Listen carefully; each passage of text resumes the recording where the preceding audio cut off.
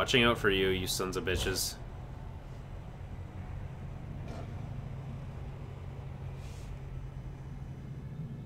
Okay, apparently we're actually fine. Oh god, okay, this place isn't fine though. Oh god.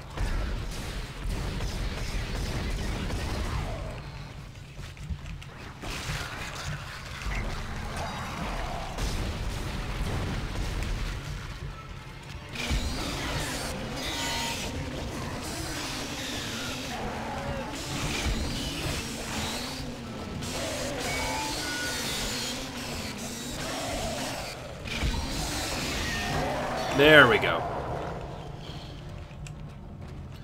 Okay, well that actually worked out. One annoying thing is that I tried, the reason why it's like, Turner, why didn't you shoot that thing earlier, is because I tried to stasis and then I realized a little bit too late that I'm actually out of stasis right now. So, that didn't work out. But I was like, god damn it, I'm not gonna waste my precious plasma cutter ammo. Stop kicking the bat around! Jesus Christ, Isaac. I wasn't gonna waste my precious plasma cutter ammo on a black necromorph, so that's why we have the Ripper, I guess. The nice thing about the pulse rifle too is that when we get it, we'll have so many nodes for upgrading it that we can just like probably upgrade the damage all the way right away. Come any closer and I'll shoot you. Give me the access codes to the cargo bay. You idiot!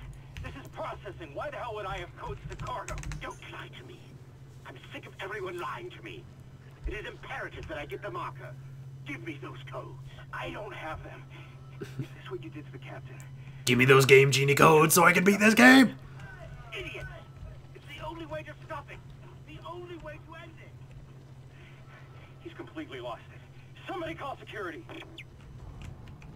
Someone tells me Dr. Kine actually wasn't on the same side as everyone else as far as, like, wanting the necromorph outbreak to happen. Oh, jeez. Yeah, these things are so frickin' creepy. My god.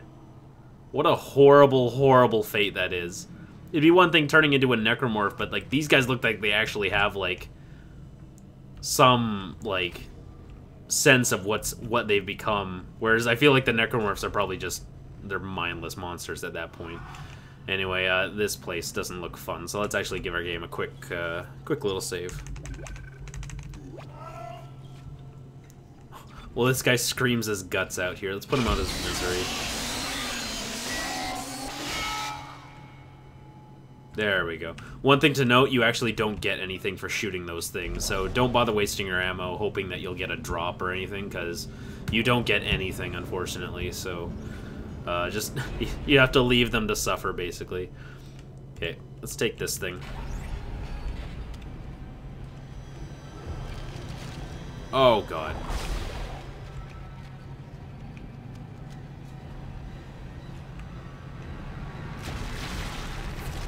So yeah, this corridor is basically one big shoot 'em up section because these things are going to be constantly just spawning out of the walls around you and shooting you, unfortunately. Thankfully, they're actually really easy to kill because just a single plasma cutter shot is enough to do them in, if you can even see where they are. There's also loot all around you, so just keep that in mind and just keep a constant lookout around you.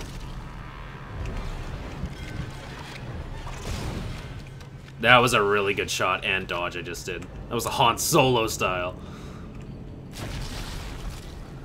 It's weird how they explode even after you shoot them too. Okay, but we just dealt with everything, thank God. Let your tools do the talking. Oh, Isaac Clarke does. Isaac Clarke does. Sweet.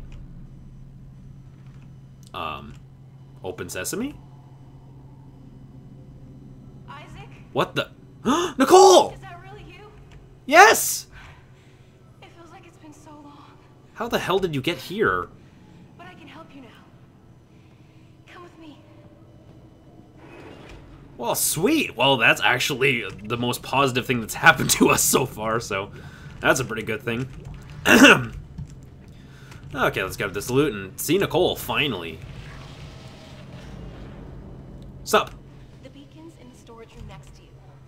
I think Okay. I can disable the lock from here. Hold on. Cool. You do your thing. Computer hacking expert girlfriend. What more could I ask for? That doesn't sound good. Okay, so here's your typical protect mission, where basically you're gonna have to protect Nicole on the other side of this trench right here. I don't know why she just doesn't jump across after she finishes hacking that thing, but basically we're gonna have to deal with all of these necromorphs that are gonna spawn.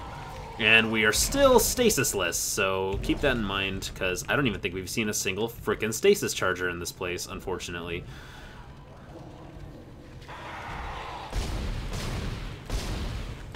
It's crazy how efficient our plasma cutter is, though, because... Oh, God.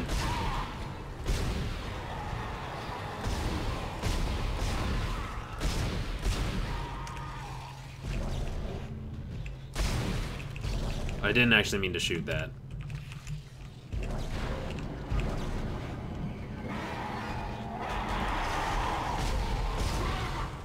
It's a good thing Nicole is apparently immune to explosions, otherwise that would have murdered her right there. Oh god, the lurker actually fired at her.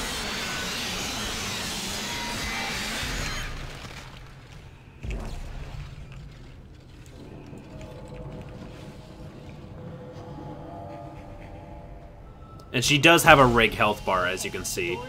So I can't get over to you, but I'll find a way. I love you. Love you too, sweetheart. This will all be over soon. Okay, well, stay safe. Oh, that was disappointing. I've seen some hilarious moments where she just plows right through all the necromorph ragdolls, and it's really funny. Unfortunately, that wasn't as funny as I've seen it happen before. But hey, Nicole's all right, and it's kind of weird how she just left. Though you'd think she'd want to join us right away, or at least have us by her side. But hey, she stayed alive for this long, so I guess she knows what she's doing. Anyway, here is the SOS beacon. Isaac. Hey, I lost your signal for a while. You had me worried. I see you've got the really? beacon, so head for the mining bay and attach it to the asteroid. That's weird. I've been running trajectory calculations, and if we launch soon, there's a good chance the asteroid can reach a safe distance to begin transmitting.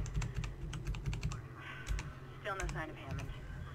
In Damn. this state, I can't imagine he's still alive. No, probably not. Anyway, so here's a large med pack, and here is the level 4 suit. Right smack dab in a location, like, right where the objective is, which is nice. In Dead Space 2, they actually hide suits in usually in areas that, like, aren't, or are off the beaten path. But I believe that it's the same thing, where if you miss a suit, it'll probably add it back to the store, probably like a chapter later. Not that I would know, because I've never missed anything. Anyway, let's get... Okay, that explosive barrel actually did nothing for that guy.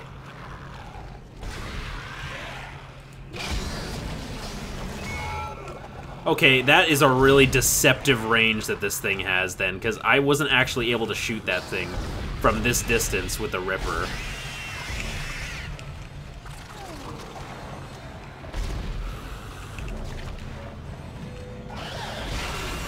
There we go. Oh god, that actually hit us. That's really unfortunate.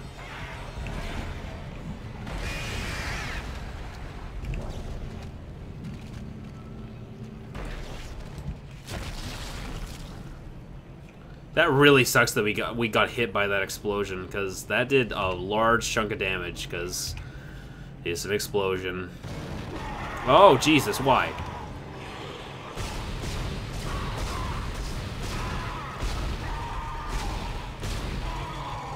Easy peasy.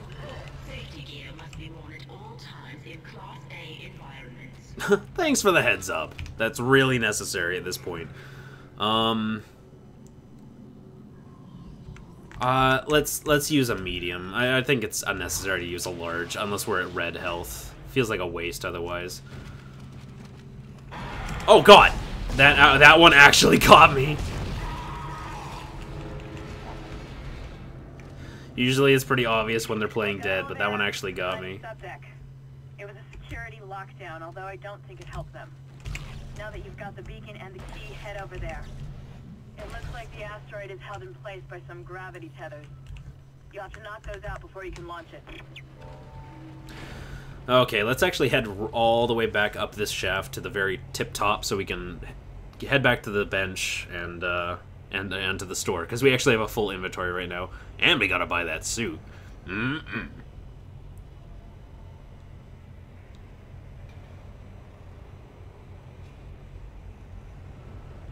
I am waiting for you suckers. I know you want to come down. Well, Isaac Clarke's ready. Can't you see my unwavering aim?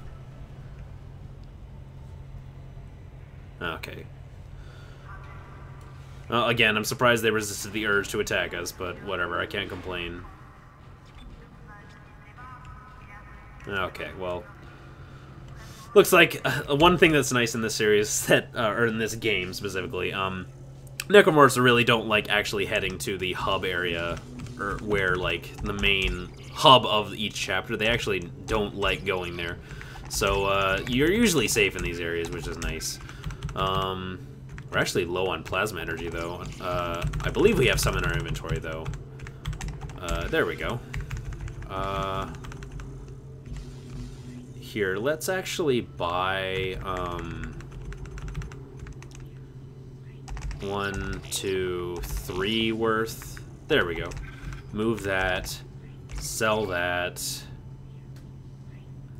And sell that. And sell that. And you know what, actually, I think I'm actually going to finally sell the Ripper completely and totally. So let's sell all those Ripper blades and sell our Ripper, because I don't know, I'm just really not feeling it. So we have almost 90,000 credits, which is sexy. But first off, before we buy a pulse rifle, let's actually buy the level 4 suit and suit up.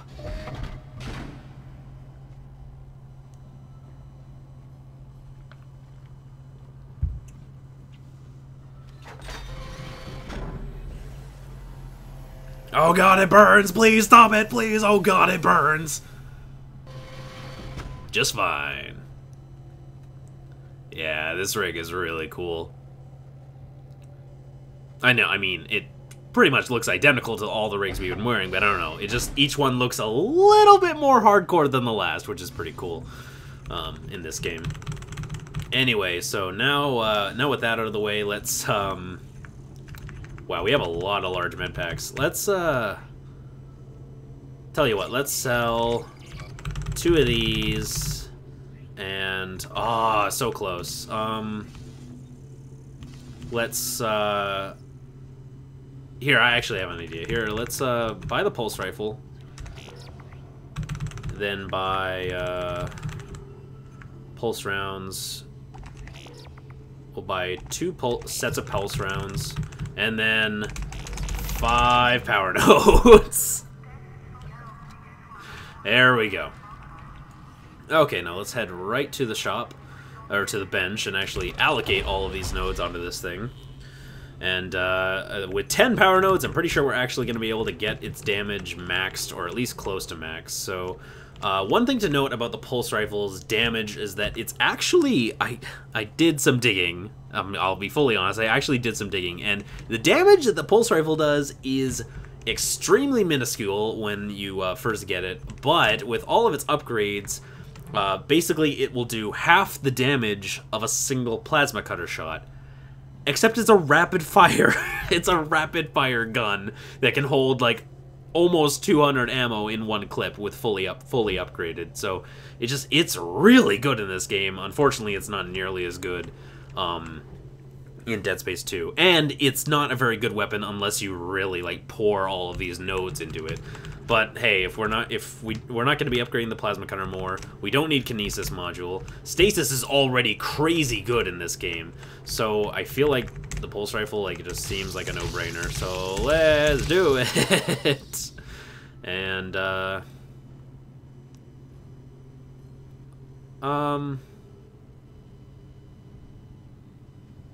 I'm just trying to think how we map it out. In fact, I think actually for this one, you actually have to get every single node to upgrade this thing. I don't think you can actually map out a path for this one. Oh, actually you can. You don't have to go... yeah, right here. And yeah, so this node is a dud. This one's required. Yeah, I think this actually might be the only dud node in the whole thing, actually. Anyway, so there.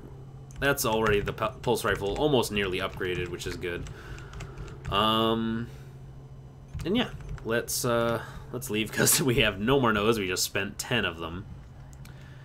Anyway, let's actually look at the pulse rifle for once, and yeah, look at this thing. 125 shots too, which is really good. So we'll definitely give that a try. And also, one thing to note is that ammo in the clip is separate from ammo in your inventory. So that's 125 bullets in our actual clip on top of the 50 that we have in our inventory. As well as the fact, getting a capacity upgrade, similar to getting a rig upgrade, which increases your health all the way, if you have one shot left in your pulse rifle and you upgrade it, upgrade its capacity, it'll get a full clip completely free. So you can also use that. Like, I'd say that's not nearly as important as the rig upgrading, getting your health back, but if you're crazy ammo, like, thinking that far ahead as far as ammo management is concerned, then that's another pro tip to keep in mind, is that you get a full clip from upgrading your capacity.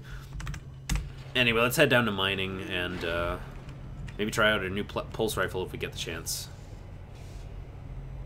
While being wary of these vents, because you know they're going to come into play.